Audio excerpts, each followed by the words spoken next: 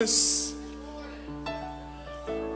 name is Pastor Jamel. I serve as the impact lead or the impact pastor here at Calvary Wallace. For you guys that don't know me, for you guys that have been here for a little while, you know who I am. This morning, I get the honor and privilege of introducing a gift to this house to you guys. He's going to be delivering the word this morning. The Bible tells us that when he gives us pastors, that he gives us gifts. And Pastors Brad and Pastor Kayla have been some of the best gifts I've ever received in my life. At one point in time, they were top 2 on my list, and then I got married, so now they're 2 and 3 on my list. But they have been some of the best gifts ever.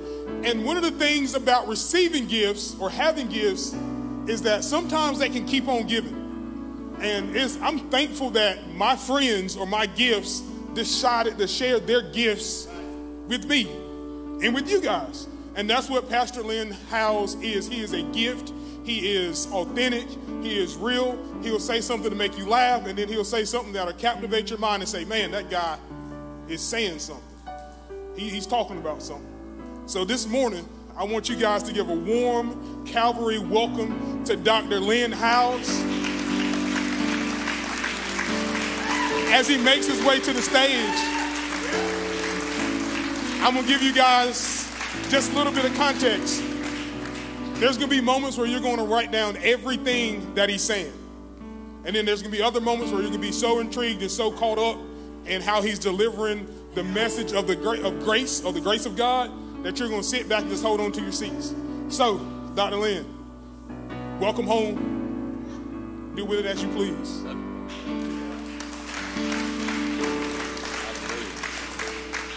Thank you so much. You can be seated, and just honored to be here this morning. I hope you helped me preach in the 11 a.m. like they did in the 9 a.m. We had a good time this morning. Hallelujah. So appreciate, let me say again, Pastor Kayla. You know, sometimes the women are the unsung heroes, and I don't know if she feels uncomfortable behind the microphone, but she sure didn't act like it. Hallelujah.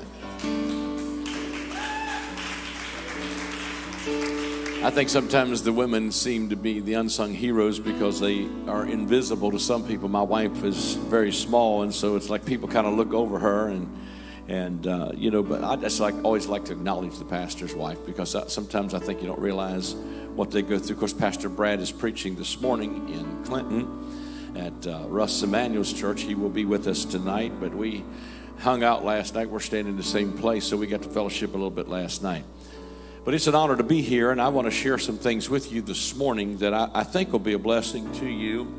And if you help me preach, I'll do the best I can. Will you help me respond a little bit? Hallelujah.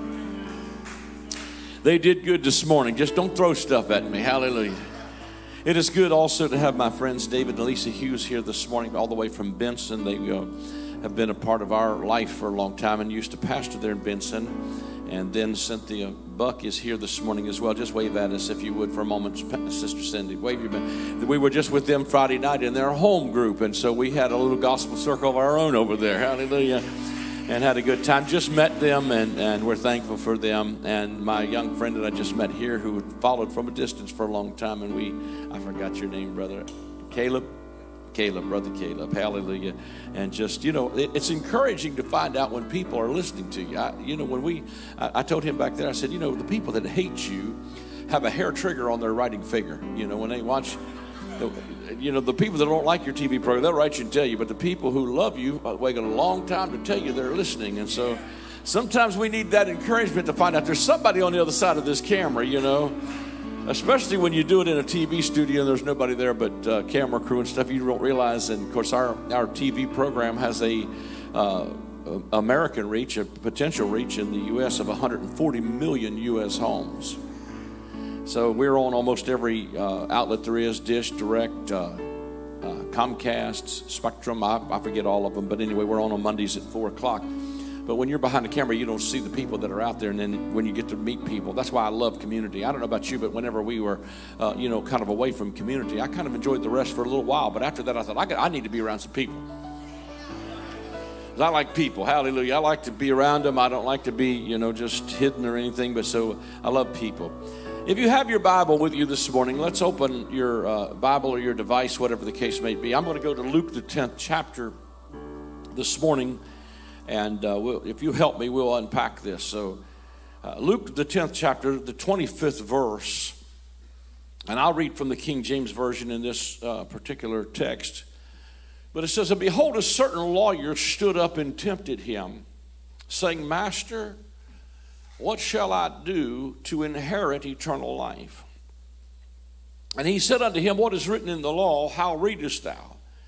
And he answering said, Thou shalt love the Lord thy God with all thy heart, with all thy soul, and with all thy strength, and with all thy mind, and thy neighbor as thyself. And he said unto him, Thou hast answered right. This do, and thou shalt live. But he, willing to justify himself, said to Jesus, And who is my neighbor?" Now let me just stop and unpack this before we get down into the meat of some of this. This is not a lawyer like our secular lawyers. You know, sometimes I think we are so far away from how the audience of that day would have understood some things that we kind of misunderstand a whole lot of stuff that would have been their way of thinking. But these are lawyers that are professionals, not just in secular law, but the law of Moses. So they know the legal loopholes and how they have become professionals at finding the legal loopholes of the law. You know, I didn't tell this in the first service because it was a lot more limited, but you know, my pastor is my sister. She is she's younger than I am, but she's the senior pastor where I attend. Somebody said, "You believe in women preachers?" I believe in Holy Ghost preachers. I don't care what they look like. Hallelujah. My pastor is a woman. I make no mistake about it. She can flat-foot preach. She has something to say when she gets up, and she blesses me. But she was with me in a conference in Yuma, Arizona. We were flying back, and we were sitting on the plane, and she had the middle seat, and the lady on the end beside of her she was the wife of a Jewish lawyer for, I believe it was the Baltimore Orioles. I think anyway, it might not have been that team. But anyway, she said to my sister, "What were y'all doing in Arizona?" She said, "Well, we were there for a conference. My brother's a speaker." And so she said, "Well, what was the subject?" And he said, "Well, at that time I had just written Unforced Rhythms of Grace." She said, "Well, the subject was grace and new covenant." And the lady said, "Well, that's interesting because I'm Jewish. I'm fully Jewish." And she said, you know, we got talking about some of the rules that they have in the Jewish tradition. She said that when the Sabbath hits, we can't even get up and turn a light switch off. We have to hire a Gentile to turn it off. So I'm thinking, of course, my thought is you could make a fortune just turning the lights off for these people. She said, tell us, we have to pre-tear our toilet paper the night before the Sabbath. And I'm thinking, well, what happens if you get the screaming memes, you know? Hire a Gentile. Y'all don't want to help me over here. Hallelujah. And she was talking about how there were certain ways that they could kind of circumvent these laws. But I mean, she was going down through all of these laws and stuff. And I'm thinking, man, you know, we preach the parts of the law that fit our culture, and we try to call that the gospel. And we pick and choose what we think the gospel is, and we try to fit that into whatever but we never read the whole thing. Amen. You know, in other words, you know, I've said this all over the world, but, you know, we used to preach against women don't dress in men's apparel. I can remember them terrorist preachers that rear back and say, "Women don't dress in men's apparel." Some of you women came in here with makeup on your Jezebel face. Head levelers on your head and a television set up in your living room. You want God on one hand and and we terrorize everybody. So I'm thinking to myself as a young man, this God must be real serious about fashion, because if he's going to send people to hell for billions of years over their outfit, maybe we ought to get, you know. And so I thought, well, you know, I wonder where they found, you know, the text to preach that at, because I think these guys, in all respect to them, did the best they could with what they knew. They just didn't know the gospel. They're preaching the wrong covenant. And so, hallelujah. I'm chasing too many rabbits here this morning, but so I went over there to see where they got a text from. And I found the text where they preach women don't dress in men's apparel is in the book of Deuteronomy. I call it Deuteronomy because it's more about what you Deuteronomy than you Deuteronomy. And we would read that one verse and beat the women up and make them look like Granny from the Beverly Hillbillies while the preacher looked like he fell off the cover of Fortune 500. I need some help in here. Hallelujah. And I've said it all over the world, but we preach against deviled food cake, deviled eggs, deviled ham. Have a devil, you couldn't eat it. We could eat angel food cake, but we couldn't have deviled food cake. It was a sin to drink coffee. The general rule here is if it's a sin, if it's fun, it's a sin probably, and you're probably going to go to hell for it. And I remember even preaching, I've told this here before, but I can remember they preached against Coca-Cola the first time. Even the coffee, the Coca-Cola thing, I was working with this evangelist, and we got 100 miles out of where we were having this tent revival, and we pulled into a truck stop, and this guy orders a cup of coffee, and I'm thinking, you just preached against that. So I'm looking at him real funny, and he's like, well, son, when you get as old and as wise as I am, maybe God will trust you with a cup. So I'm thinking, maturity in Christ means I can drink coffee one day. I've had 2 cups already this morning, could probably use another one. Hallelujah. So I'm going to bust tail wide open, I guess, anyway. And then I said to him, he'd preach against Coca-Cola. I said, Pastor, what about a Coca-Cola is going to take me to hell? And he couldn't even talk to him in his regular voice. I had to talk in a preacher voice. He said, son, you drinking that Coca-Cola from a bottle? And it's going to ruin your testimony.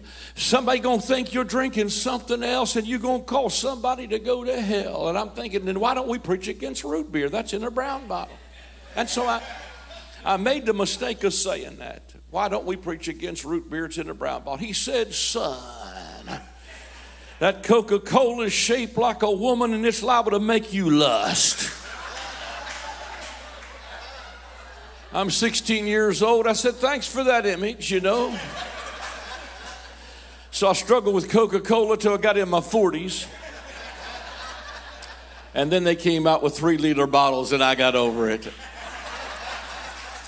Come on, somebody, enjoy yourself this morning.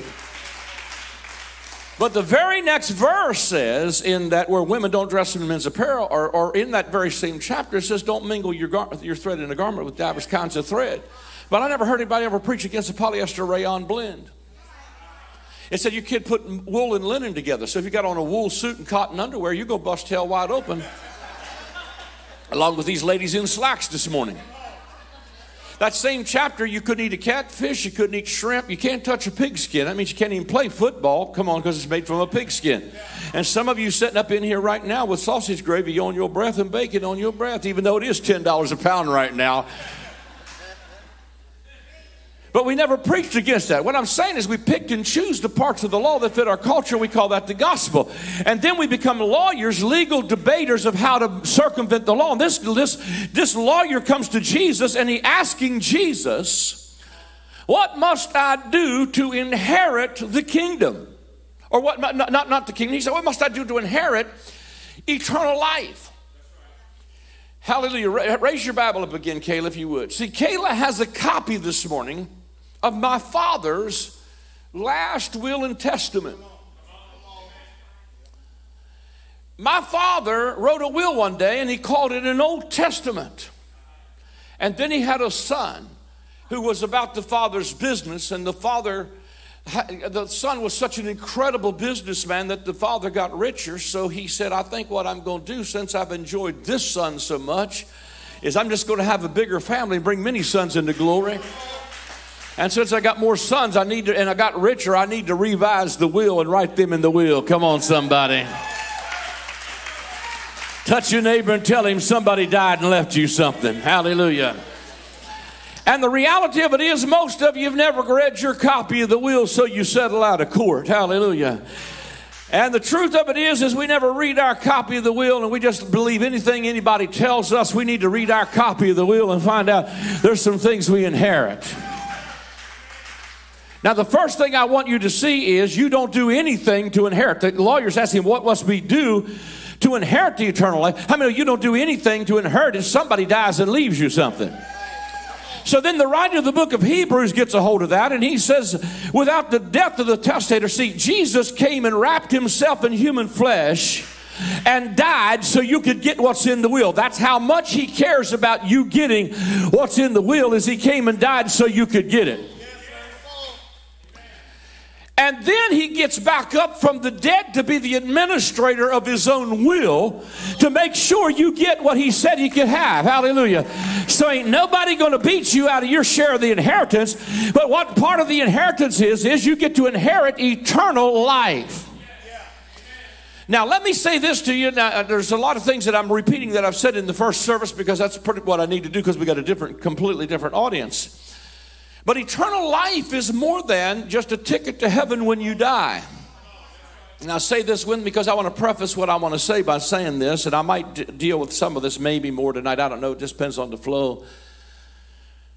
But say this with me. He believes that eternal life includes going to heaven when you die. Do we got that settled? But it's way more than when you die. If you're just waiting till you die to get eternal life, you might be in trouble. The word eternal here is the Greek word aeonian, and sometimes we think in terms. See, if I would put you in the mind of a first century Jewish person standing there asking, what must I do to inherit eternal life? He's not thinking about heaven. Now stay with me a minute. Now, I've already told you that includes going to heaven. But in the mind of the first century Jew, he knows that there's an expectancy of a coming age of the kingdom and a coming age where there will be a new covenant because they've read the law and the prophets and they've read Isaiah.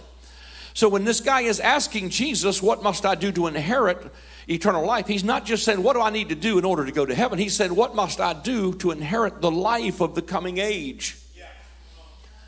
And the life of the coming age was a life lived in the context of sonship instead of being a slave. Because under the old covenant we're servants and slaves, and the new covenant we're sons and heirs. It's in your copy of the will. Come on, somebody. And the reality of it is that he's talking about the life of the coming age. And I know that since we preached this morning that one of the things that you taught last week, because I helped with the sermon prep on that last week, by the way. I don't know if they leaked that information or not. But when I teach a lot of stuff about this, I draw two circles on the board. So if you can picture this in your mind, I'm just building here today to kind of get us where we need to go. If you can picture in your mind this circle, can you see the circle right here? And then I usually draw on the board another circle like this, and I think you all had this on the board last week. And right here, two circles converge and they overlap. That overlapping period was from 30 AD to 70 AD, where it was literally a 40-year transition period where most of the New Testament is written as it's lodged between two different ages. And the Apostle Paul writes in 1 Corinthians 1 Corinthians chapter 10, and he says to that first century church at Corinth, see, we've got to read these letters like they're written to the people they're written to. When you read, if I sent Brad and Kayla a letter and with some instruction about some stuff going on in this church, I'm not thinking about somebody 2,000 years from now, although there may be some principles relevant to it. The audience I'm talking to is the audience I'm trying to communicate something with. And Paul says to them in 1 Corinthians chapter 10, he says, you are the people upon whom the ends, plural. King James says, of the world have now come. But every other translation translates it correctly using the same word eon. And he says, you are the people upon whom the ends, plural, of the ages, plural, have now come. Well, thank you for that thunderous amen. Don't want to be too deep on a Sunday morning. You need to come back Sunday night. Hallelujah. I'm going to pull the plug out. Hallelujah. But when you think about who the ends of the ages have now come, this gap in between was 40 years. It's actually the same amount of time of the wilderness journey. And Paul is telling the church that the wilderness journey was an example to them upon whom the ends of the ages had now come. And so what I want you to see is, if you could picture this again, it looks like the MasterCard insignia. Can you see it in your mind without a chalkboard? Where this age here, let's call this the Old Covenant age, and this one is the New Covenant age. So where these two ages come together is the ends of the ages. It is the back end of the old covenant age and the front end of the new covenant age, hence the end of the ages. So how many know that what they were looking for was the dawning, and although the world has got some polluted terminology about New Age, how many know they were at the dawning of God giving birth to a brand new world? Hallelujah. And I preached this the other night over at the Bucks, but the reality of it is that when Jesus comes up out of the waters of the Jordan River, he was signifying that a new world was about to be birthed, because when Jesus come up out of the waters of baptism, a dove lands on him. The Spirit of God descends on him like a dove. That is significant. You say, why? Because when Noah built an ark, and it was a vehicle out of an old world dominated by sin and by the curse, he released two birds out of the window. One was an unclean bird. It flew all the way through the scripture and landed in the book of Revelation, where Babylon had become the hold of every foul spirit and the cage of every unclean and hateful bird. But the dove only flies to the book of Matthew chapter 3, where it sees Jesus in the river Jordan, who is the olive branch, because the bird was looking. Come on, somebody. Come on, somebody. I said he was looking for an olive branch. And he was looking for the new world. And when Jesus came up out of the waters of baptism, hallelujah, the Holy Spirit was saying, right here is the beginning of God's brand new creation project that's going to begin with the firstborn among many brethren. And we are an ongoing process or project of God bringing about his new creation project in the earth, because every time we get born again, and that's why we have water baptism, is we are signifying, I'm leaving an old world dominated by sin and by the curse behind, and I'm about to enter a new world where the curse has been reversed. I could preach a lot of stuff about the Ark of Noah. I could tell you that when the ark was built, you have to have a tree involved. I could tell you that this ark was 30 cubits by 50 cubits by 300 cubits. I could tell you that the Bible number 30 means the blood of Christ. The Bible number 50 means Pentecost. And the Bible number 300 means divine completeness, perfection, or maturity. I can tell you this ark had 3 stories in it: an outer court, a holy place, and a most holy place. It had a 30-fold, a 60-fold, a 100-fold. I can tell you that this ark represents Christ, because he is your vehicle out of an old world. And when you get in this ark, he said, and thou shalt pitch it within and without with pitch. And then I would tell you that the Hebrew word for pitch it is the Hebrew word kaphar, that we translate every place else, atonement. So what makes this boat float, called Christ, is we've been sealed by the blood of Jesus. It keeps the world out. And we didn't escape the judgment of that world. We were inside of the thing that was judged. So come on, that his death was our death. His punishment was our punishment. Come on, we were co-crucified, co-buried. Y'all help me preach a little bit. I know you know the gospel here. But when that ark comes to land, it lands on a mountain called Ararat. It's not an accident that it lands in the 7th month, 21st day of the month, which is during the Feast of Tabernacles. A lot of stuff I'm saying here that I'm not going to develop. And he lands on a mountain called Ararat, and the word Ararat means the curse has been reversed. Now, I don't know about you, but the moment I got saved and went down the waters of baptism and came up, I realized I just entered a brand new world. I don't know how to live in this new world yet.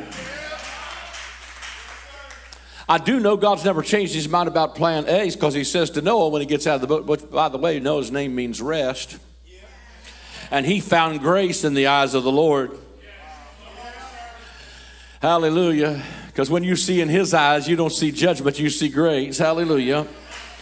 And when he gets off the boat, God said, same plan, different day. Have dominion, subdue. Enjoy the journey. I want to give you life. Not just 70 or 80 years in misery, and then when you die, you get to go to heaven.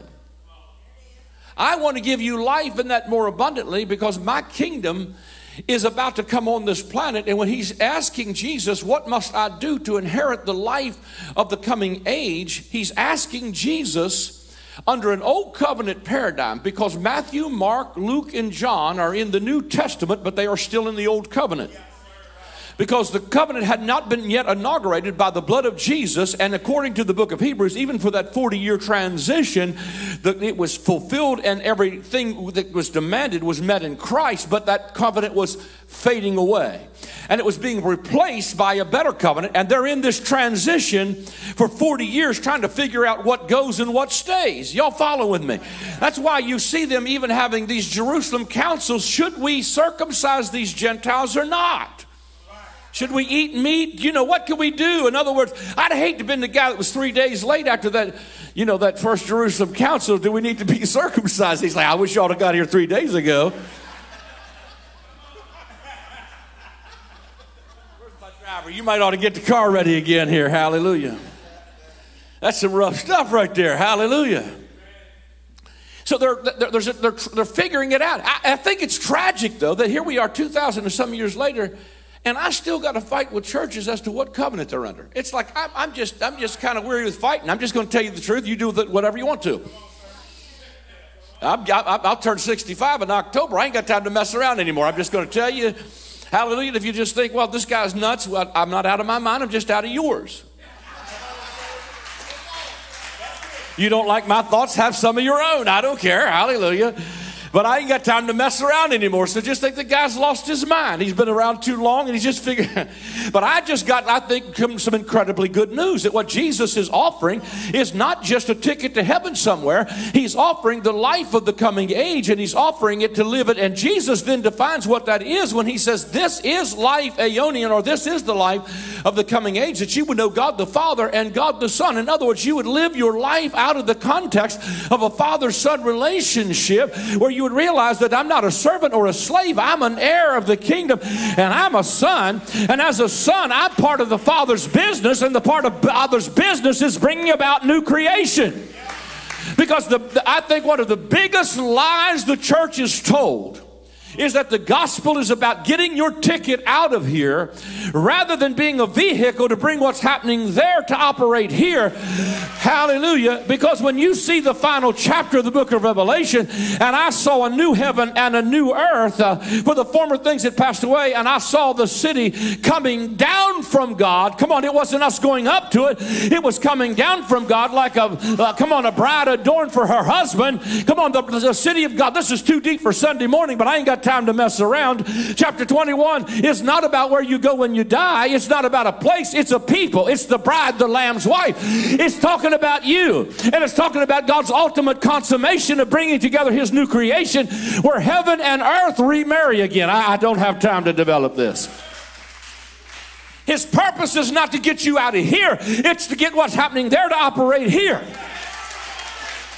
Your kingdom come, your will be done. And the reason somebody said, you know, brother, that sounds awful positive to me. Well, I would think just the possibility that I could be right would be exciting to people, hallelujah, that it doesn't have to fall apart. Maybe it could get better if the church realized its mission and assignment is not to just escape this and leave the rest of it go to hell in a handbasket, but to be the vehicle by which God would heal the sick, raise the dead, and cast out a devil. Because every time Jesus said, I did that, the kingdom of God has come unto you.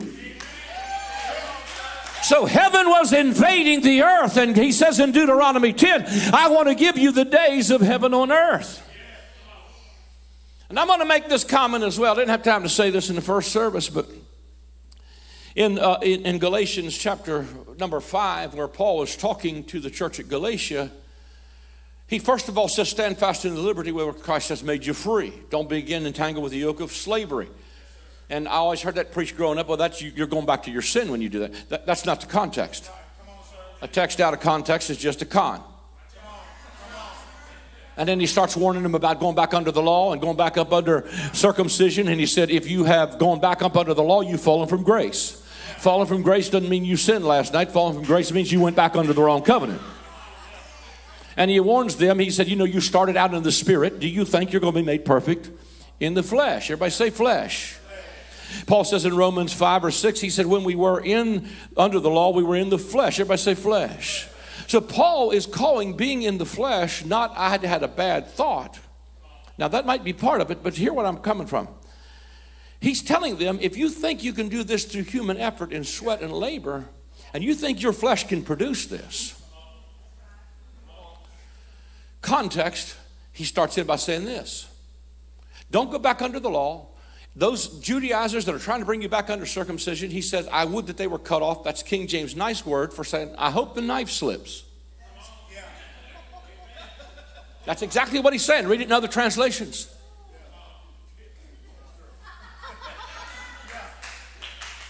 He calls them the mutilators. Come on, somebody. Because it's all about flesh. And then in that chapter, he says, for the works of the flesh are made manifest, which are these. Hatred, malice, envy, strife, divisions, emulations, drunkenness. He starts listing all this stuff. Now watch this. Stuff you see in every church. Now we want to preach the big three, or the sins that we think are the biggies, and say they that do such things are not going to inherit the kingdom. Now watch, stay with me just a moment, because I want you to see how this is really, what he's really saying here. He's saying to them that if you're up under law, here's what it's going to produce. Hatred, malice, envy, strife, division.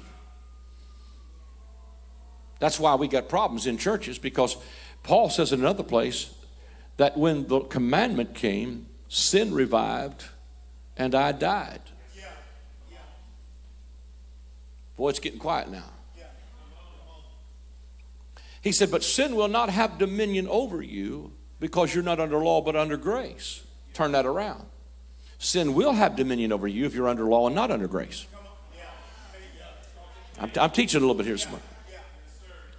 So what he's trying to show them is that what's causing this hatred and malice and envy and strife and division that you see especially manifest in Pharisees. See, you're looking at a recovering Pharisee this morning. I'm in rehab. That's why I came to Calvary Church. Hallelujah. It's to get a pharisectomy.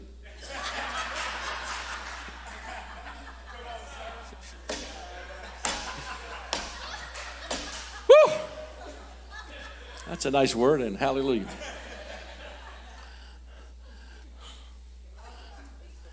But what Paul is saying, there you go, hallelujah. Keep throwing the money. I'm just kidding. But the reality of it is what Paul is saying is if you're under law and you're trying to do this by human sweat, labor, and flesh, it's producing hatred, malice, envy, strife, and division. And he says this, I've told you before, and I'm going to tell you again. They which do such things will not inherit the kingdom.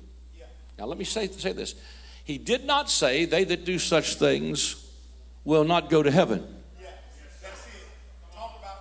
Because we're not talking about earning again.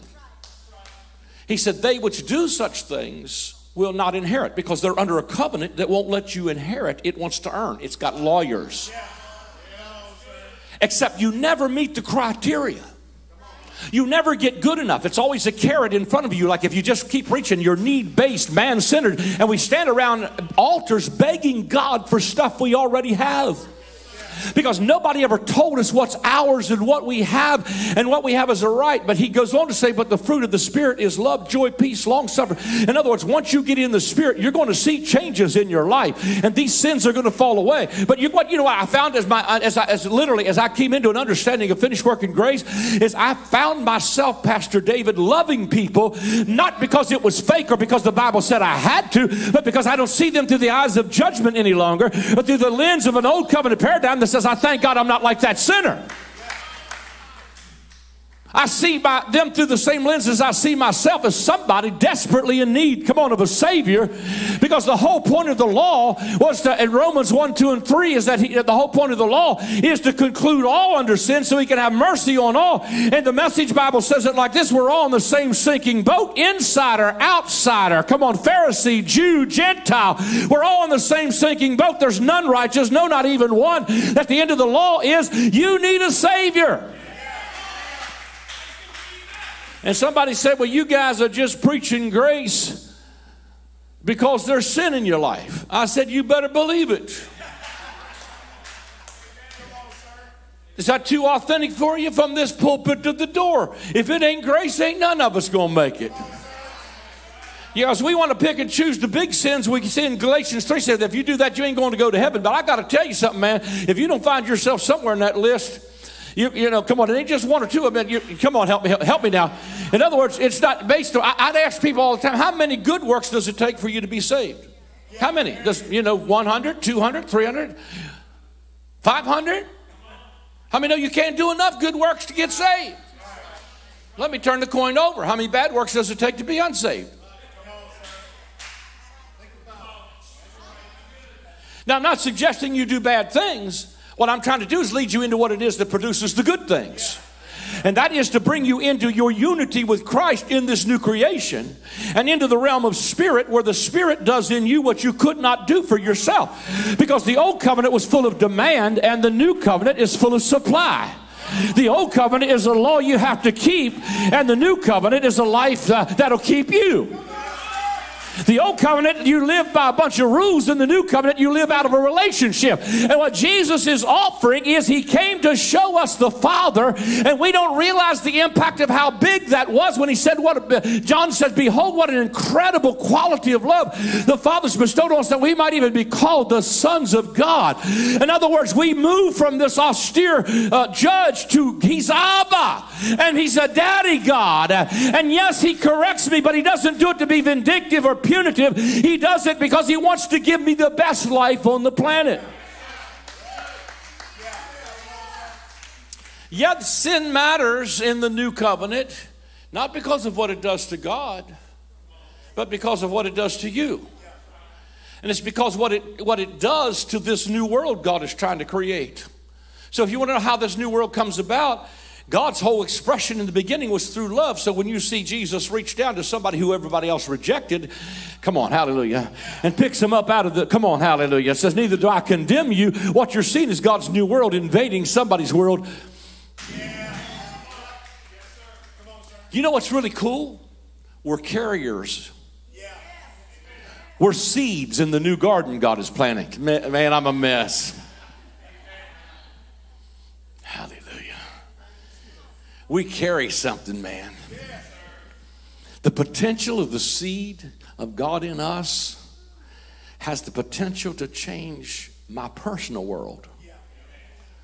But it has the power to change an entire globe. And as truly as I live, all the earth shall be filled with the knowledge of the glory of the Lord. Because here's what our assignment is to behold him and then reflect his image to the planet. That's what is the glory that we've come short of. Are you tracking with me? Now, I'm not getting far here, but this lawyer comes to Jesus. So what must I do to inherit? Jesus then, because Matthew, Mark, Luke, and John are under the law, and he's asking, under the law, what do I need to do? Jesus gives him the law. He only deals with two of them. And one of the things I want to say about that is that even in this context, he ups the ante of what we think worship is and loving God. He ups the ante of how we treat our neighbor to the same level as he does of how we worship God. And he says that in another place, if you bring your gift to the altar and there you remember that your brother has aught against you, leave your gift at the altar and then come and in other words, go be reconciled to your brother and then bring your gift back to the altar. In other words, he's elevating worship, not to just an event we do on Sunday morning where we sing songs. It's not just vertical, but it's horizontal. That worship is actually how I express myself and how I treat other people. Because if you've done it to the least of these, you've done it. Come on, somebody. Because when you reach down and you help the homeless, come on, you touch the patient that's sick. Are you hearing what's happening is God's new world just came on the scene. A kingdom ambassador just walked in the room. Think about the power of that. A kingdom ambassador just walked in the room as a representative of the kingdom that we represent. And what we carry with us is love, joy, peace. Revelation 21 said the leaves of this tree will heal the nations. It'll heal your marriage. It'll heal your family. I'm getting too deep on Sunday morning here. Hallelujah. He said, so Jesus gives him the law, and the Bible goes on to say that he said, thou hast answered, I do this and thou shalt live. But he willing, watch this, because what happens under the law when you start to preach the law, but he willing to justify himself. Said, Well, who is my neighbor? In other words, we need some legal loopholes. We need some Gentiles to turn the light switches off. In other words, you know, I was sharing with him last night. We were just sitting around talking last night where we're staying. That I've been going to these Amish people, preaching for these Amish people. Craziest thing I've ever seen. Amish, I'm talking about straight up horse and buggy Amish people. They called me and said, will you come preach for us? I said, I don't know if I'm your cup of tea, man. And they're like, yeah, we've been watching you on YouTube in our barns. We can't have electric in the house, but we got it in the barn. Hallelujah. We could plug our phone in on the outside of the barn, you know, they can buy me an $80,000 tractor and then borrow it anytime they want to, you know. And so they find the legal loopholes. I'm literally preaching for these guys, and they're getting set free from all this incredible bondage. And I'm sitting on the porch a few years ago with the ladies on Mother's Day, and the men are inside cooking for them, which is totally unheard of in this culture. And I'm sitting on the porch with the ladies, and they're like, we could build a statue to you. It is all we can do to keep from worshiping you, Brother Hiles. Thank you. They're driving Lincoln Navigators. Now, one of them bought himself a jet. I said, are you free to travel? So we went from horse and buggy to being set free, dressing nicer, looking better, different. The world has changed. The real gospel will give you back your life.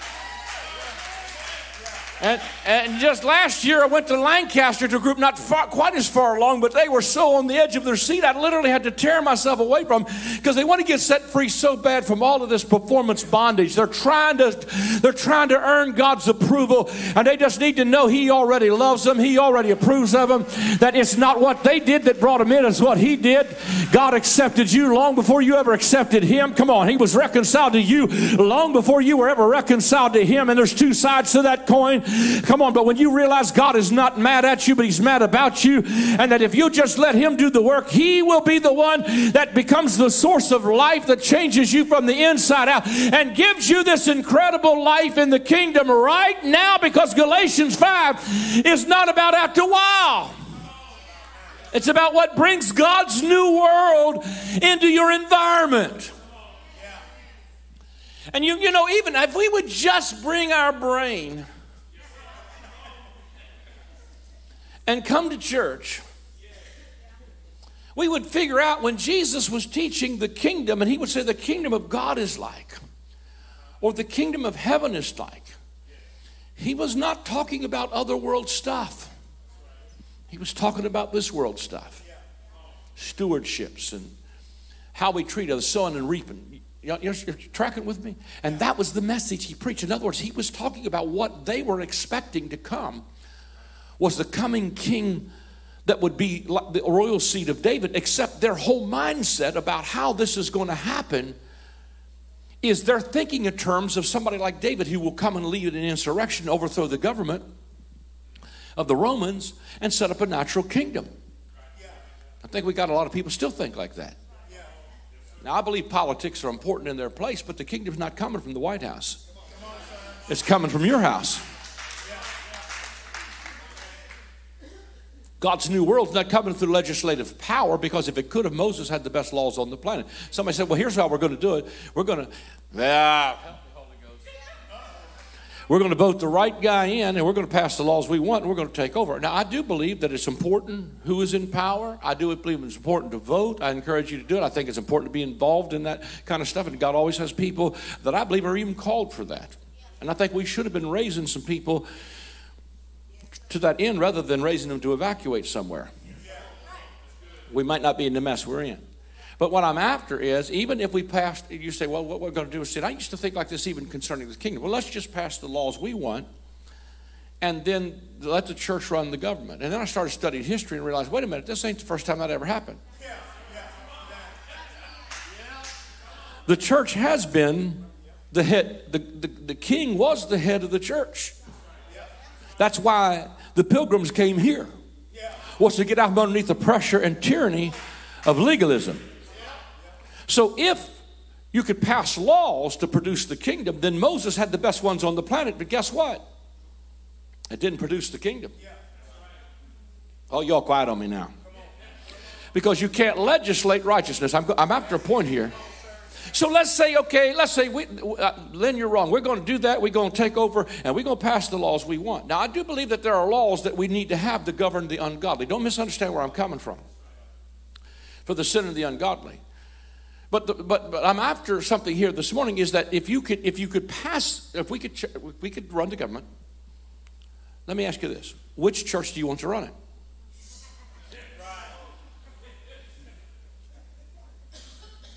You want the Catholic Church to run it? What about the Pentecostal Holiness Church we came from?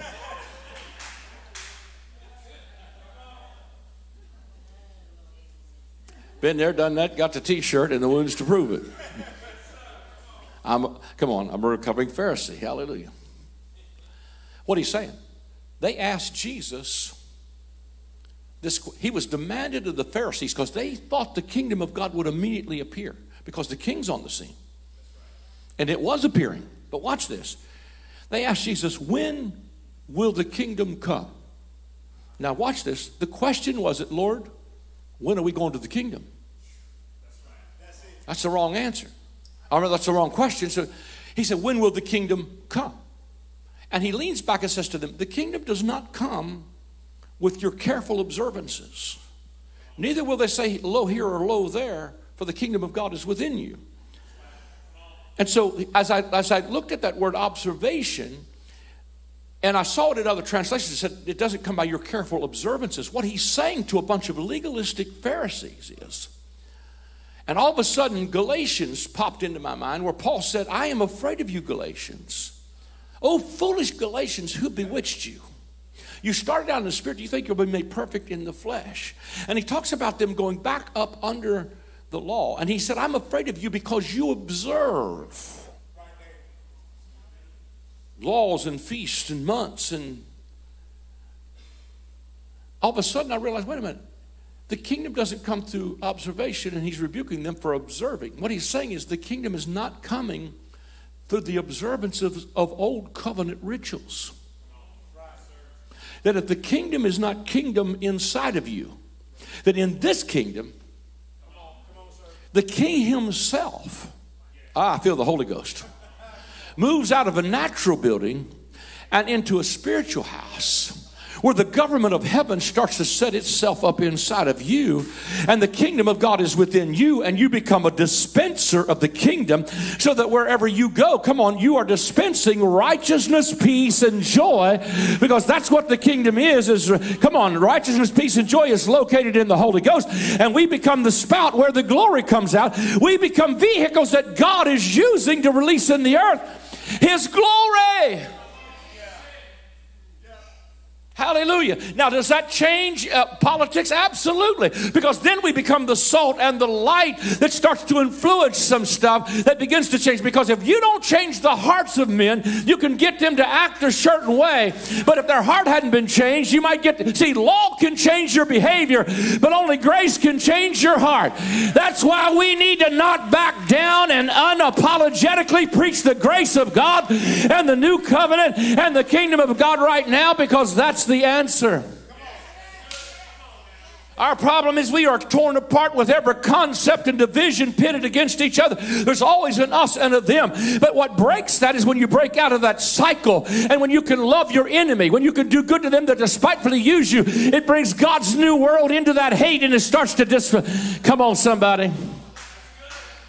It starts to dissipate it. Now, I don't want to chase all that rabbit. But this guy was willing to justify himself. But Jesus goes on to say, and Jesus answered, he said, a certain man went down from Jerusalem to Jericho and fell among thieves, which stripped him of his raiment and wounded him and departed, leaving him half dead. And by chance there came down a certain priest. Everybody say priest. And when he saw him, he passed by on the other side.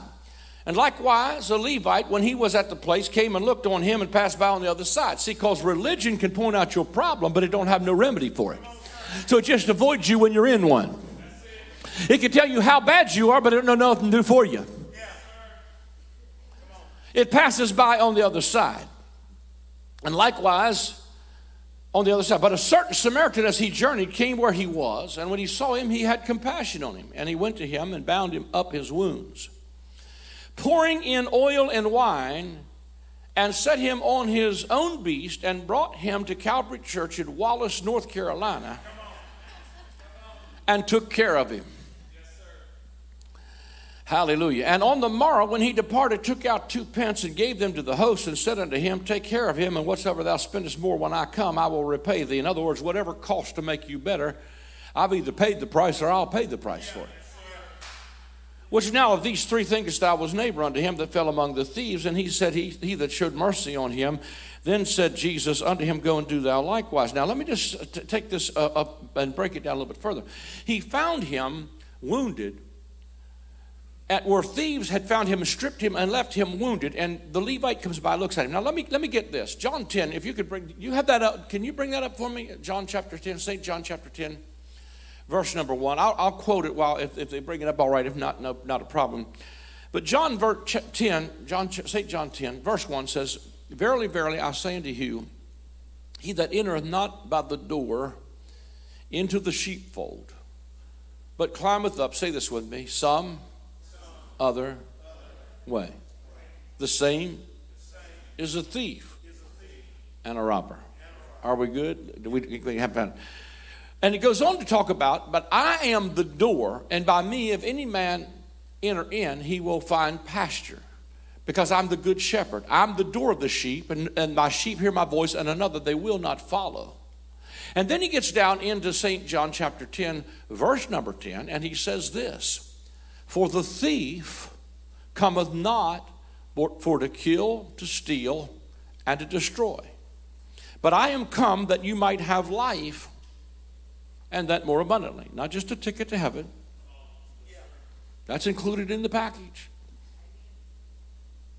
See, if heaven is like where you go to church at, do you really want to go there?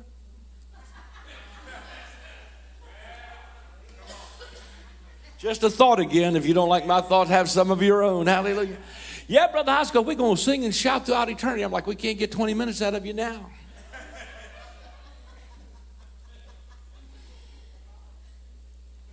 See, I found out heaven is not just a location. It's a relationship. And I already got it here. And when this flesh gets wore out and I go there, it's not going to be foreign to me. I'm a citizen right now. Come on.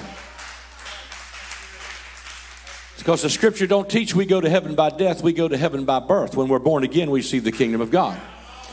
We got translated out of the kingdom of darkness into the kingdom of his dear son. Come on, hallelujah, we're citizens right now. Got dual citizenship, got a right, come on, to I got a right to all the heavenly government programs. And they don't have a department of health, they have a ministry of health and healing. Come on, they don't have a military, they have a ministry of defense. Hallelujah. You got to think like a kingdom person here. So what I want you to see is that this guy is found bleeding and dying beside this road, and he's been wounded by a sister. But John 10:10 says that the thief cometh not but for to kill, steal, and destroy. Now let me just say this. The thief of John 10 is not the devil. I know we've said it so many times. The devil comes, kill, steal, not in the text. The devil's never mentioned in John 10. Go home and read it. Now, I'm not saying the devil couldn't be involved somehow and tried to twist some things. But the thief of John 10 is very clear. Matter of fact, there's a whole chapter back there on my latest book, The Great I Am. But the thief of John 10 is, say this with me, some other way. The same is a thief and a robber. Some other way. Jesus says in that same chapter, all that ever came before me are thieves. Now, what came before him? You thought the way into the sheepfold was through the performance of the old covenant. Here's a scripture that took new light for me. People come to me a lot and they'll say, Dr. Hiles, when I get my act together, I'm going to come to your church. And I'm like, when you get your act together, it's just an act.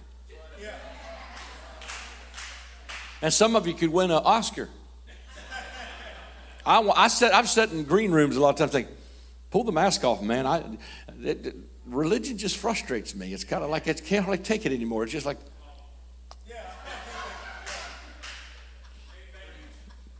let me go sit around a campfire with my boys or something. I don't know. The pretense is just too much. We put on our precious Jesus face and walk in it. God wonderful, we just, hallelujah.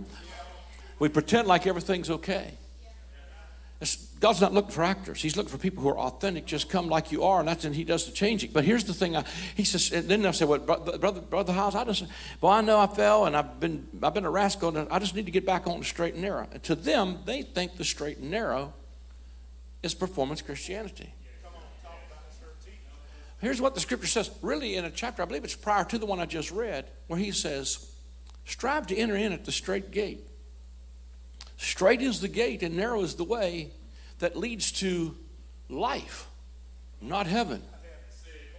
Once again, we're reading into the context. It leads to life, and few there be that find it. Broad is the way, wide is the gate that leads to destruction, and many there be that go in thereat. Listen, the straight gate that he's talking about there was not performance Christianity. It was the real door and gate and way that was Jesus, who said, I am the way, the truth, and the life. That the way that they were not finding was him. They thinking that the way was through the broad way of, that really ended in destruction was the law and the prophets and trying to do, their long prayers for pretense and all the stuff. He said, you search the scripture, for in them you think you have eternal life. You think you have the life of the coming age, but that's not the life. They testify about me because I am the true vine. I am the door. I am the way. Hallelujah. I am the light of the world. I am the true bread that came down for you. Thought that was, but that's not it. In the book back there called The Great I Am, I talk about the 7 times in the Gospel of John that Jesus says I am. And every time he says I am, it's always in contrast to something from the old covenant. You thought that was the way. That's not the way. I'm the way. You thought that was the truth. That's not the truth. I'm the truth. You thought Moses was the light. That's not the light. I'm the light. Hallelujah. In other words, he begins to show them that the only way in is through him. See, that's the shift. It's tragic that I've got to stand up here this morning, 2,000 years past the dawning of a new covenant, and try to convince people in the church what covenant they're under. It's like we've never learned how to rightly divide the word of truth. And rightly dividing the word of truth does not mean we know Greek and Hebrew. It means we know which covenant we're in. And so, listen, this guy that was bleeding and dying because of thieves, I submit to you that the guy that's bleeding and dying here on the Jericho Road because of thieves was a man who had been robbed and stolen from a religious system that left him with the life running out of him rather than life coming into him. Because Jesus didn't came to say, I didn't came to give you more laws. I came to give you a life. Not a law you have to keep. I came to give you life. And then, I shared this story this morning. My mama, I probably shared it all over the country, but my mama, I can remember her coming in. We grew up around a lot of classical Pentecost. And let me just say in respect that I believe that those people did the best they could with what they knew. They are well-meaning.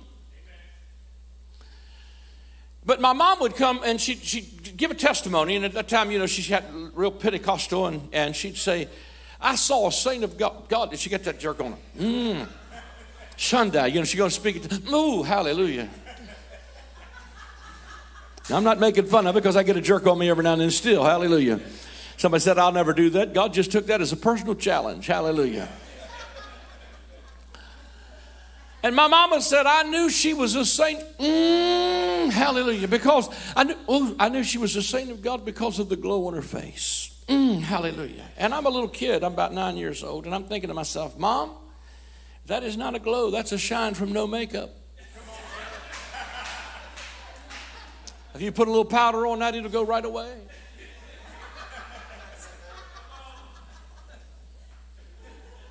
And I'm thinking, Mom, you knew her because she looked like you. She had a top knot or a beehive. No makeup on, no jewelry on, a dress down about halfway between her knees and ankles, pantyhose on with black hair shining through because it was a sin to shave your legs back then. I don't know where we got that scripture at, but that's too much information right there. Thank you, Jesus, for freedom.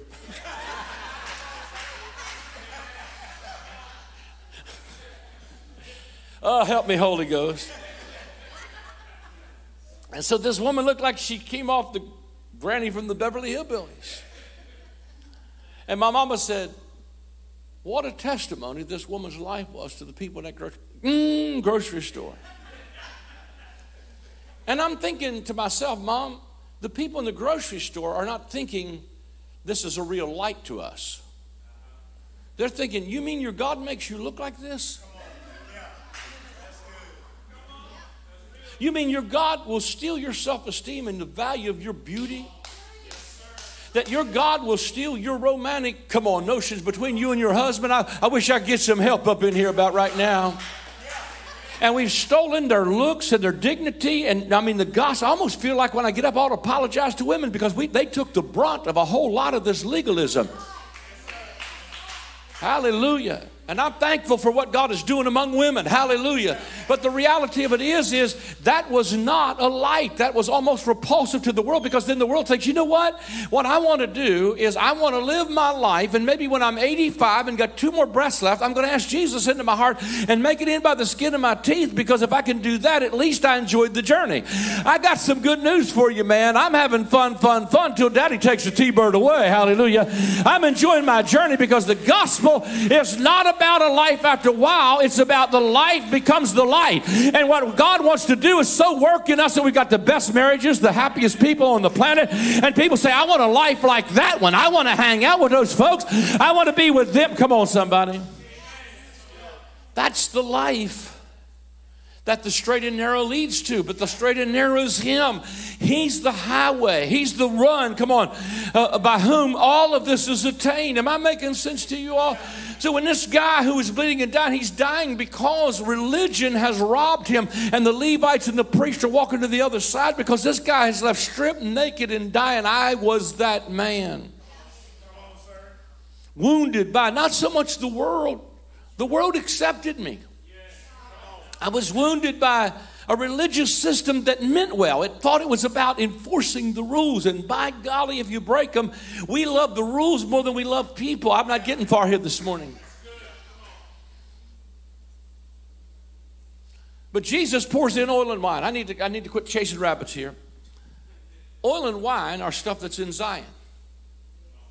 Now that's important because Hebrews, the 12th chapter, says, for you did not come to blackness and darkness. You didn't come to fear and trembling. You didn't come to a God who says stay away. You have not come to the mount that says if you touch the edge of the mountain, you will be thrust through with a dart. So terrible was the sight that even Moses said, I exceedingly fear and quake. He said, you did not come to that mountain. That was Mount Sinai where the law was given. But that's the mountain we bring people to every Sunday morning. And they walk away afraid, just like the children of Israel. We're afraid of him. You go talk to him, and whatever he says to you, we will do it. And they forfeit a personal relationship with God for a mediator system. Somebody else, a Levite or a priest. Are you tracking with me? But you have come to Mount Zion. You're not marching there. You're not on your way. Not some glad morning. You are come to Mount Zion. And you've already come to the city of the living God. And you've come to an innumerable company of angels. And you've already come to the spirits of just men made perfect. You've come to Jesus, the mediator of a better covenant. And the blood of sprinkling, this speaks better things than the blood of Abel. Yeah. So when you pour that in to people who are bleeding and dying, they start to get healed.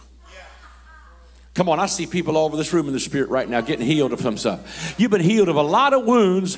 And you said in church, I said, even between services, talking to some people, saying, man, some of the wounds that I had, I'm still recovering from, because I used to think when I'd sit there, listen, as a young man, I'd sit under some of that stuff and think, this ain't right.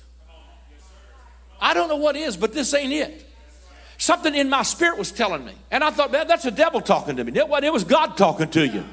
It was God saying, get up out of that, man, because it's going to kill you if you stay in there. Most people can only survive it for a little while because there's a lot of abuse in that. And people are dealing with a lot of psychological problems today because of stuff that happened in religion by well-meaning people. Don't have time for that this morning. But the bottom line is Jesus begins to pour in some oil and wine, and he starts to heal some stuff. And all of a sudden, you start to get healed inside. And you start to think, I think I can help some other people get healed. I think I can find some folk that I know in my family that have been wounded and saying the gospel's not what you think it used to be. It's not your father's Oldsmobile. We're finding out the real gospel's being preached, and when it does, it makes men free. It gives them full of joy and peace and righteousness. He pours in the oil and the wine. And when you get enough Holy Ghost wine, come on, you dance, shout, and you will celebrate, because the kingdom of God is a party.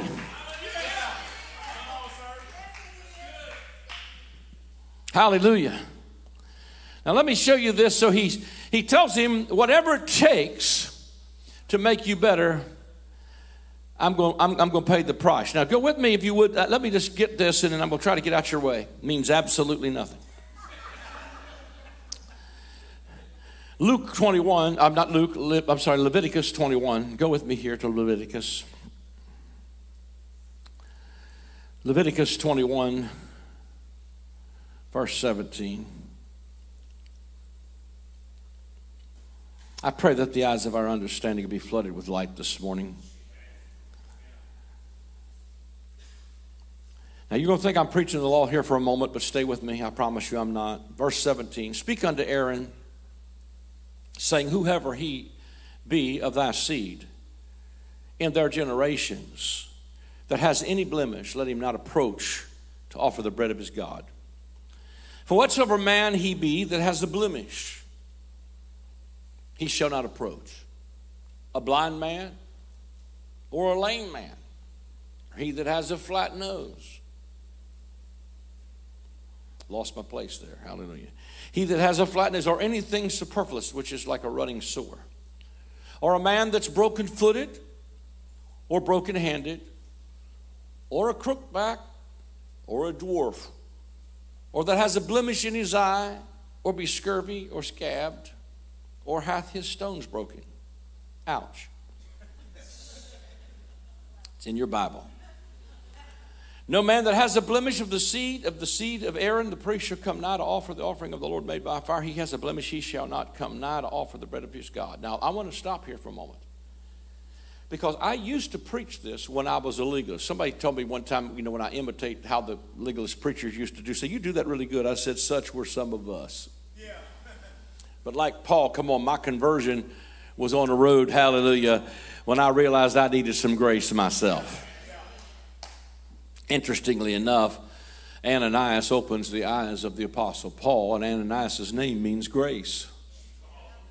So it's only grace that can open the eyes, come on, hallelujah, of a legalist.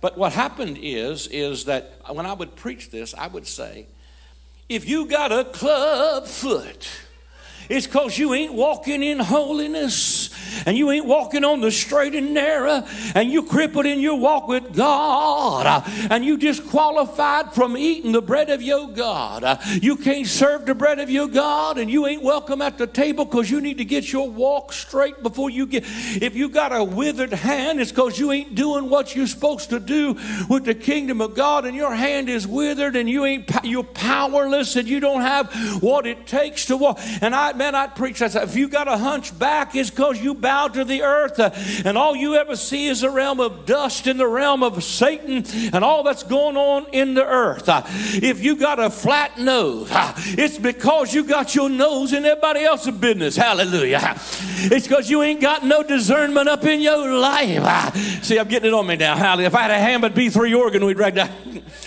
Hallelujah. If you got a flat nose, it's because you ain't got no discernment. If you got a running sore, it's because you got a grudge against your neighbor, and God ain't going to forgive you because you ain't got no forgiveness in your life. If you a dwarf, it's because you never growed up in the things of God, and you sat in church your whole life, and all you ever did was wear diapers. And God ain't going to invite you to the table, and you can't eat the bread of your God, and you can't even serve the bread of your God. And the whole time I'm preaching that, if you got crushed stones, it's because you're a eunuch. Not unique, eunuch.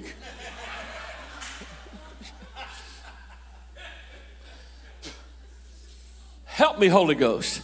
Somebody's circumcision knife missed, and you were cut off, as the Apostle Paul would say. That's probably what happened to the guy. Because that's what religion does to you. It'll stop you from being productive. And when I read all of that and preached like that, I'm thinking to myself, everything I just preached, half of it hit me. And I'm thinking, well, I'm going to preach it anyway because maybe somebody will live it. Hallelujah. Their blood's on my hands if I don't tell them. There's a fear stuff that we're trying to scare people everywhere. And man, I started to realize that you couldn't eat the bread of God. You couldn't come to the table if you had any of these. And this guy left bleeding to die. He's got a whole lot of these symptoms. And then it began to dawn on me. And I've got another book back there called Unforced Rhythms of Grace that have every one of these miracles in it. But then I started seeing that every one of these things that were disqualified in the book of Leviticus, Jesus handpicks it to heal it in the New Testament. He finds a woman bowed to the earth. She's a hunchback. And she's disqualified from serving the bread of God or eating the bread of God. And the true bread from heaven just walked up to her on the Sabbath day. I need some help in here for about 10 more minutes. Hallelujah. And the bread of God walks up to this woman who is bowed to the earth and could in no wise lift up herself. And interestingly enough, this woman has been bowed to the earth for 18 years. I shared this a little bit in the first service. I might develop it a little bit more here. If you count, 18 is the number of bondage, but it's also 6 plus 6 plus 6. Somebody talked about the 666 earlier. I wrote a book in 1993 I called Beauty and the Beast. And in this book that's almost out of print, I talk about how the number of the beast in Revelation was not written with Greek numbers, but with Greek letters that had a numerical value of 666. It is amazing to me the incredible mathematician that God is, because every word in the New Testament has a numerical value. And the very first word I found out in the New Testament, there are only 5 of them. I'm not going to go into all of them. But the very first one that has a numerical value of 666 is the word tradition. And it's where Jesus said, you have by your tradition made the word of God ineffective. And while we're waiting on the man of sin to come to Washington, D.C., it might be in the church because it looks like a lamb but talks like a dragon. Revelation 13. Somebody help me a little bit. Hallelujah. And I might just drop this. I know there's a lot of historic fulfillment to some of this, but I think it's probably in some of the sermon prep that's preached in some, because I've been consulting again. Hallelujah. But the man of sin, from its idealistic or spiritual view, the man of sin that sits in the temple of God is not somewhere in the Middle East. See, let me just tell you something. Am I too deep for this? Can I say some things here? Or anybody? If you don't, you eat the grapes, spit out the seeds. Even if you believe eschatology different than I do, the fact that there's no temple in the Middle East tells me we are no closer, we are not on the verge of the end. There's no temple for the man of sin to set in. Paul was writing to a first century church, and he's saying to them, don't be warned as a letter if it were from us. But see, let me tell you from a spiritual viewpoint, the man of sin that sits in the temple of God is when you think there's, raise your hand at me, wave at me a minute. How many know you're the temple of God? So from God's viewpoint, there's only ever been 2 men of the earth. The first man was of the earth, he was earthly. The second man was the Lord from heaven. Adam was perfect, but he fell from a 777 to a 666. He became he fell in his spirit, his soul, and his body. Are you tracking with me? That's the lowest common denominator I know how to deal with here. And what happened is, what we do is, because we don't know the gospel, we allow a man of sin to sit in the temple of God, showing them himself that he is God. But can I tell you that the Lord destroys him with the brightness of his coming? When Jesus comes in, the man of sin leaves your temple. Come on, because in that night, I'm preaching too much here this morning. I'm leaking too much information. But Matthew 24 says, in that night, touch your neighbor, say in the night season. When you don't have no revelation, there are 2 men in the bed. Not a man and his wife, 2 men. Adam and Christ. One of them's got to go. Come on, somebody. One's got to be taken and the other going to be left behind. Let me tell you, the one that was taken was the wicked in Noah's day, because he compares it with because what happened again is Noah's day was a picture of an old world being removed and a new world coming on the scene. God's new world came. And what happens is, there's not 2 men in my bed. There's no duality inside of me. I don't have 2 men living in me. When Jesus comes in, come on, hallelujah, he reveals that by the spirit of his mouth and destroys it. When he comes in, it goes out. Now, I know there's a lot of other prophetic implications that I can make. Let me just say this. I am way over here more than I wanted to on a Sunday morning. Revelation 15 verse 1 and 2 says, and I saw as it were a sea of glass, and them that got the victory over the beast, over his image, and over the number of his name. And they stood on top of the sea of glass, having the harps of God, and they sang the song of Moses. that analogy is drawn from an imagery of the tabernacle of Moses, where the sea of glass was not a great big ocean. It was the brazen laver. Solomon called it the brazen sea, or the sea of glass. And the reason it's called the sea of glass was because this piece of furniture in the tabernacle was right after the altar of incense, or after the blood sacrifice, after the altar, the sin offering, the brazen altar. And then the next step would be a big basin made from the looking glasses of the women that stood at the door of the tabernacle. They took their compacts, if you will, their mirrors, and they beat them into a mirror. They filled that mirror, that basin, with water from the smitten rock. Now, I mean, how many of we know the rock is Christ? And then they would walk up after they had sacrificed the animals, and they would wash the inner sacrifices of the animals in this brazen laver in that water, so that it put blood in the water. So that if you're going to walk up here to the sea of glass, once you've been blood bought and you look into the water, you're going to see yourself through the blood. And when you see yourself through the blood, you're not going to see yourself in Adam, the image of the beast. Come on, somebody. And the man of sin is going to be removed, and you're going to stand on top of it. And you're going to sing the song of Moses. The song of Moses was sung when they crossed the Red Sea.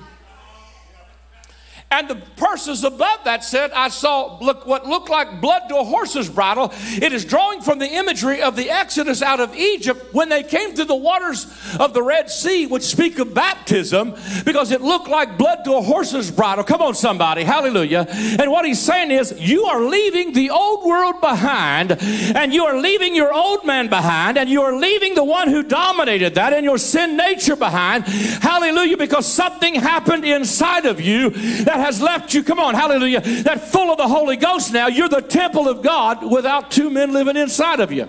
Well, that was extra. They didn't get that in the 9 a.m. And I know I probably just opened a big can of worms there. Hallelujah. But I need to bring this to a close. So this woman who's bowed to the earth because of tradition, because of it's pro-God. See, religion is pro-God, but anti-Christ. It substitutes the work of men's hands, which is idolatry. If you get enough information about good and evil, you can make yourself like God, Adam. That substitutes your human effort for the power of the Holy Ghost and your utter dependence on Him who is the life that we have to draw from. Am I losing you, or are we all right? Hallelujah. Now let me say this. When this woman is bowed to the earth, Jesus walks up to her on the Sabbath and he says he defaults to a covenant that preceded Moses' covenant. He said, ought not this woman, who is a daughter of Abraham. Do you know who you are this morning? You're Abraham's seed.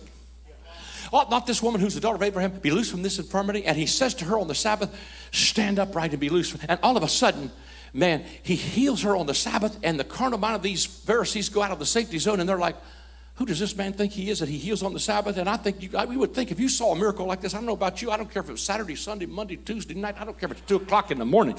I'm like, man, that was awesome. Hallelujah. But they're like, you broke the rules. You broke the rules. You healed the woman on the Sabbath. I'm like, hey, didn't you just see what happened? And Jesus turns around and says, listen, you would loose your ox or your ass on the Sabbath and lead him away to watering? Ought not this woman who's the daughter of Abraham? In other words, you care more about your animals than you care about people. And you care more about your rules than you care about people. See, what we got to do is stop caring about our rules, come on, more than we care about people. And when you start to care about people, you'll start to see people start to respond. Then Jesus comes to a man who's got a problem with his eye. He's blind. Hallelujah. He's blind Bartimaeus. Old Bart is showing up. And all of a sudden, Bart calls out, hey, son of David! He recognizes this is the guy we've been waiting on. He can't see with his natural eyes, but something of his spiritual eyes are open. He said, son of David, come on. I know under the old covenant there ain't no mercy, but in this one, come on, have mercy on me. And Jesus turns around and heals the blind man. What he's doing, he's handpicking every one of these things here that disqualified you under an old covenant, because in the old covenant, it was the ministry of condemnation, and in the new covenant, it's the ministry of affirmation. And 2 Corinthians 3 says this in the Message Bible. It says, for if the glory of I'm misquoting it here. if the government of affirmation or condemnation was glorious, that's how it says it in the Message Bible. If the ministry of condemnation was glorious, how about this government of affirmation? So the old covenant condemns you, the new covenant affirms you. He accepts you in the beloved and does the work in you. Man, I'm telling you, this is a win-win situation. I don't know if I'm about ready to do somersaults up here. I'm just happy about it.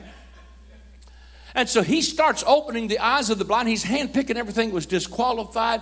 He finds a man with a withered hand on the Sabbath. He finds eunuchs. He finds lepers, running sores. He finds every one of these, hunchback, scurvy, sores, everything you can imagine that's disqualified under the Old Testament. And he handpicks them to show them, I've come to bind up the brokenhearted and to set at liberty them that are bruised. And he's not talking to drug dealers on the streets, talking to people in religion their whole lives. And I said, God, what about a dwarf? He said, Zacchaeus was a wee little man. And that bad boy was a wee little man, was he?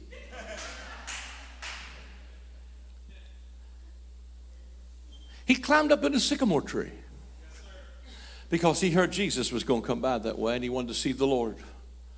The chapter prior to that, there's a Pharisee in the temple and he says, I thank God I'm not like that publican and that sinner.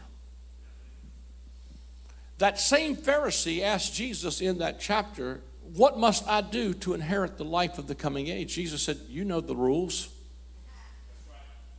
And the guy starts saying, all of that I've done from my youth up. Jesus said, well, one thing that I like is because under the law, there's always something you're short of. He said, sell everything you got and give it to the poor. And the guy says, man, he went away sorrowful because he's very rich. I think some of what he's wanting to give up is not his money. It's his confidence in that system. That's what he thought he was rich and increased in goods with. No, the message.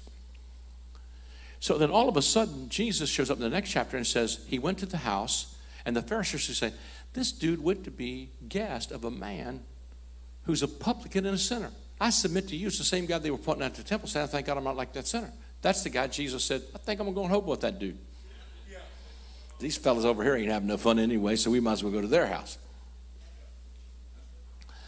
And he climbs up in a sycamore tree because this guy's really looking for Jesus. Anybody in the room really looking for Jesus? And you couldn't find him over there at the system?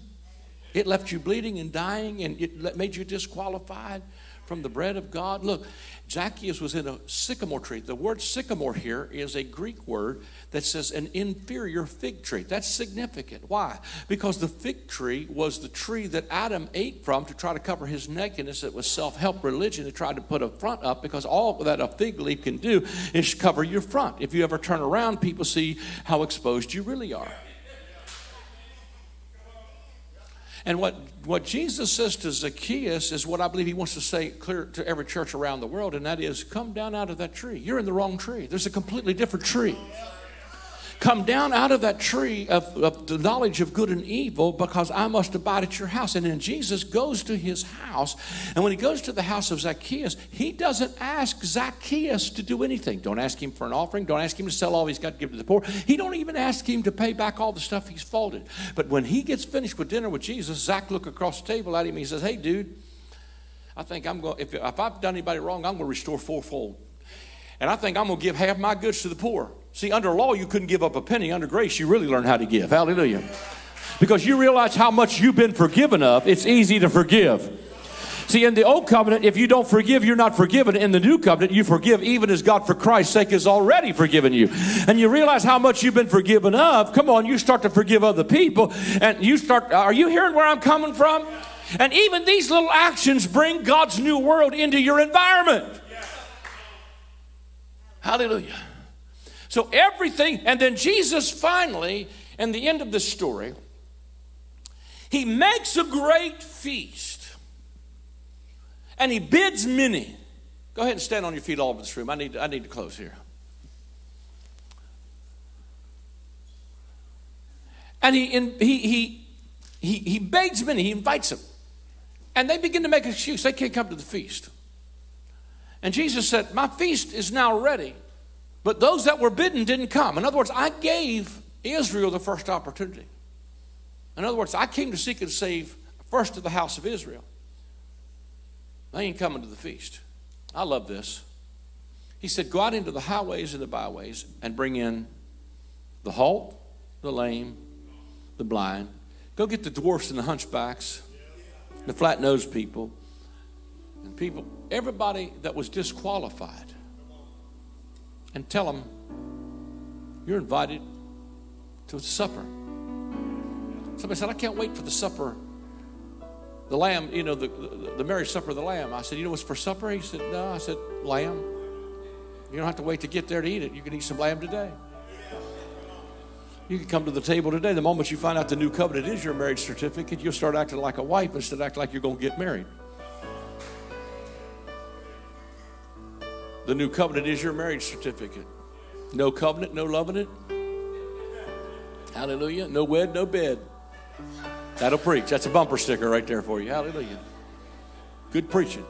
And the reality of it is that he invites him to supper. Come and dine. Amazingly enough, even after Peter, who has just denied Jesus, he said, I'm going back to what I was doing before. This stuff, I had all my eggs in one basket, and this is the biggest failure I've been a part of. He's out on the boat fishing. When he comes to the bank, Jesus says, come and dine. You're not disqualified. Come to my table. Because if you eat lamb, what's going to happen is you get enough lamb in your belly, you're going to be like the children of Israel. You're going to say, I can't live in this bondage anymore. And I can't help but think of the story of a guy by the name of Mephibosheth. I didn't share this in the first service, but there's a little crippled boy in the book of Samuel by the name of Mephibosheth, who was the son of Jonathan, the great-grandson, or the grandson, I believe it was, of Saul. He's the only one left of the dynasty of Saul that's left, of the house of Saul. King David has now ascended to the throne, and he's seated on the throne. How many of David speaks of the greater son of David, King Jesus? How many's glad Jesus is on the throne today? And he looks around the room one day, and King David says, is there anybody left of the house of Saul that I can do good unto him? That's a shocking man, because every dynasty that would ever come to power would always kill the seed of the first dynasty, so there's never any possibility of an insurrection or overthrowing the throne. But here's King David saying, I have a covenant that I made with Jonathan between me and thee, and between my seed and thy seed. How many's glad we got a king that honors covenant? Man, I feel the Holy Ghost in here this morning. And somebody walked up to the king and said, there's a little crippled boy down in Lodebar, which means the place of scattering shame. He's ashamed of his family name. He's hiding out. He hopes you'll never know he's around. David said, go get him and bring him to the palace.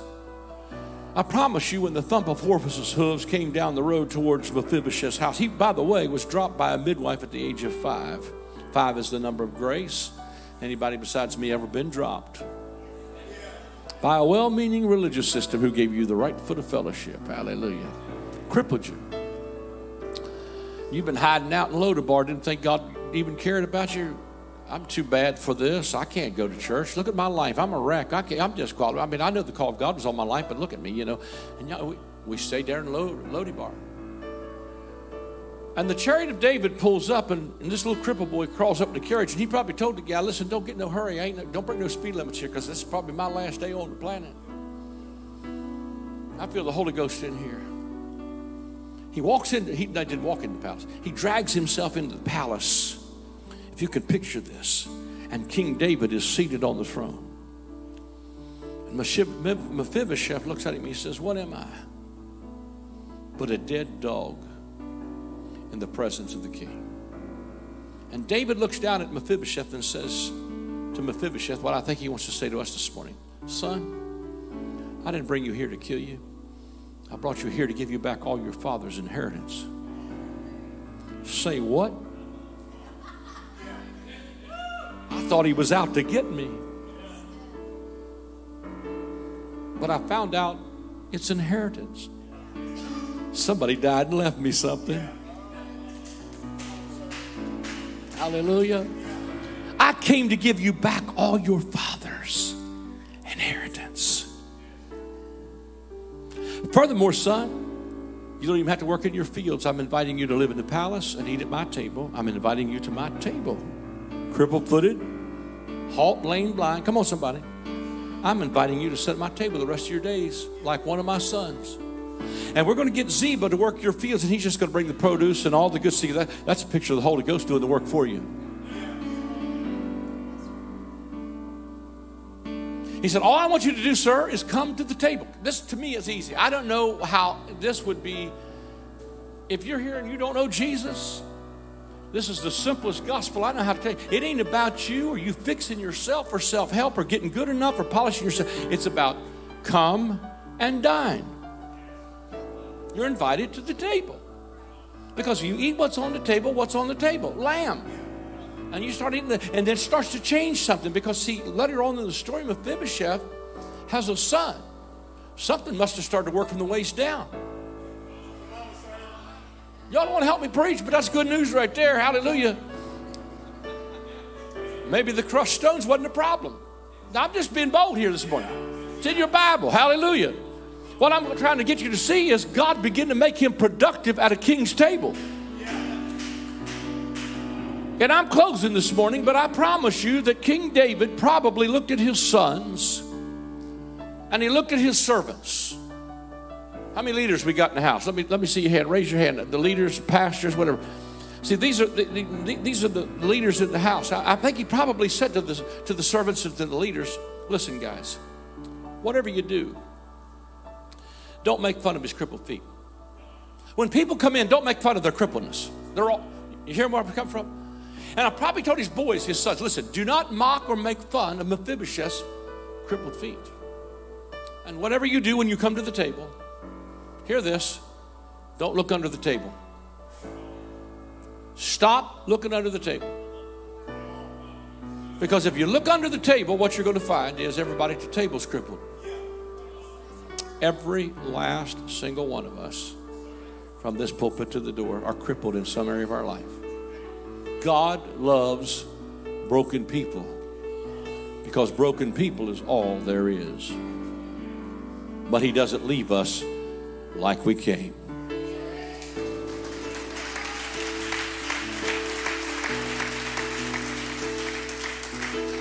Regardless of popular opinion, grace is not the cause of sin, it's law. Grace is the antidote for it. For where sin abounds, grace will hooper is the Greek word, abound. And if you got hyper sin, you need hyper grace. That's why God's releasing the message of grace like crazy right now all over this planet is. God's new world is breaking into ours, and we're receiving the life of the coming age. Lift your hands all over this room this morning. If you don't know Jesus, and this is the first time, you heard a lot of preaching, but you hadn't heard the gospel. Because you always left feeling like I'm not welcome, I'm not accepted, I don't fit. I want to say to you, welcome to the family. Because it's not about achieving, it's about receiving. If you don't know the Lord this morning, all you have to do is receive the forgiveness of sin. Believe in your heart, confess with your mouth the Lord Jesus, and you will be saved. Hallelujah. And then God starts to work in your world and starts to bring again a whole new kingdom colony in your life to bring about this new creation in you. So Father, in the name of Jesus, for every person here this morning that don't know Jesus as their personal Savior, Lord, we just say with them, we receive you, Jesus. We need your help. I need a Savior. To all of us who came into this room this morning, even in the King's house, who've been crippled, broken, found bleeding and dying beside the Jericho road, I want to pour in some oil and wine this morning. Just release the flow of the anointing oil to heal our wounds, where when we're finished, we can leave the inn knowing the bill has been fully paid and I've been made whole. Hallelujah. Not just when I get to heaven, but right now, a little heaven to go to heaven with. And we thank you for that in the name that's above every name, the name of Jesus. Amen and amen. Hallelujah. You've been gracious this morning. Let me say on the way out, we have a limited amount of books with us. The newest one I talked about back there, The Great I Am, is back there. From Law to Grace, A Kingdom Paradigm Shift is back there. There's one titled Unforced Rhythms of Grace, and one called The Revelation of Jesus Christ. That's actually a second edition we just released not too long ago with some upgrades in it. So you can go back by there. There's a whole bunch of jump drives with audio stuff on there. Somebody will be back there to help you with it. I think we do a deal when we're on the road, all 4 books for $50. And then there's some audio stuff back there. There's also a card back there, I think, on the table or in some of those books that has a QR code. If you want to scan it and you want to become part of our Message of the Month Club, we do a streaming service on the Message of the Month. You can, if you put your phone on it, it'll take you right there and you can sign up for it immediately. And there's a whole host of stuff there. That's all I'm going to say about that. It's back there and available to you. I don't like to talk about material, but it's back there so you can drop by on the way out. Somebody there to help you. We do take credit cards as well and checks and cash and all that kind of stuff. Thank you. Come on, Pastor, and just for the final remarks. Hallelujah. Thank you. I won't stand up here and try to rehash any of that. So may the good Lord keep you and bless you, and may his face shine upon you as you travel throughout your week. And just remember that I love you and God loves you. You guys have a great day. Oh, yeah, and make sure you guys get here for Gospel Circle tonight. I'll see you at 7.